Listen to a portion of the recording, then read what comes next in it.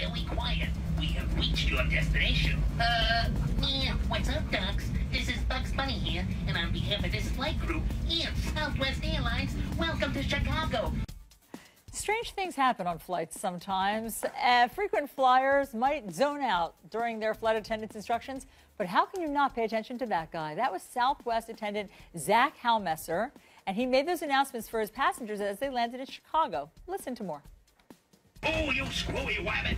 You may now use your small, portable electronic devices, but please remain seated with your carry-on stowed. Oh, brother, listen, folks. Please be advised the aircraft doors will be open during ground service, right? For your safety and any children, husbands, or sports teams you are supervising, please remain clear of the front and back doors.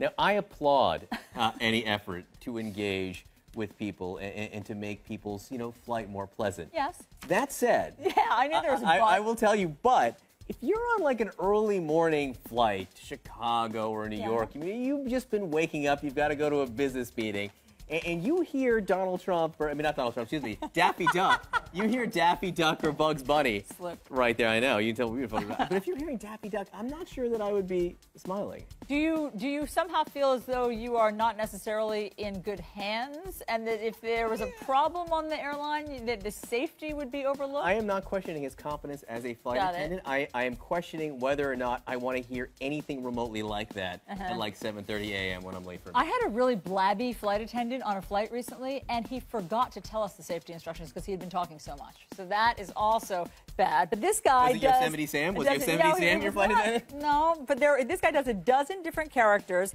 By the way, that has 2.6 million views on YouTube. One last thing, Zach, our flight attendant, he's also a puppeteer.